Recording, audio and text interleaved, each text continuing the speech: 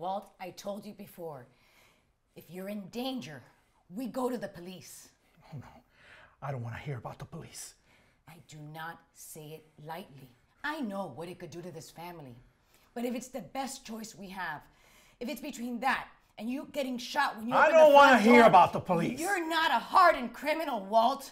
You're in over your head. That's what we tell them. That's the truth. That is not the truth. Of course it is.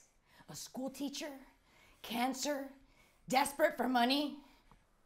Okay, we're done here. Roped into, unable to even quit. You told me so yourself, Walt. Jesus, what was I thinking? Walt, please, let's both of us stop to justify this whole thing and admit you're in danger.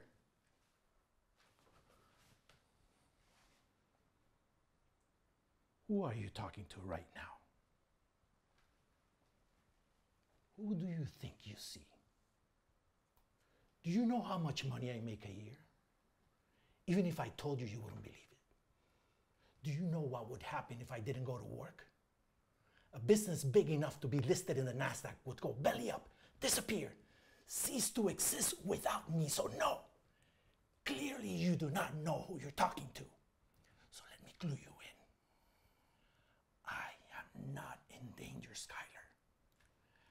I am the danger. A guy opens the door and gets shot, and you think that of me? No! I'm the one who knocks.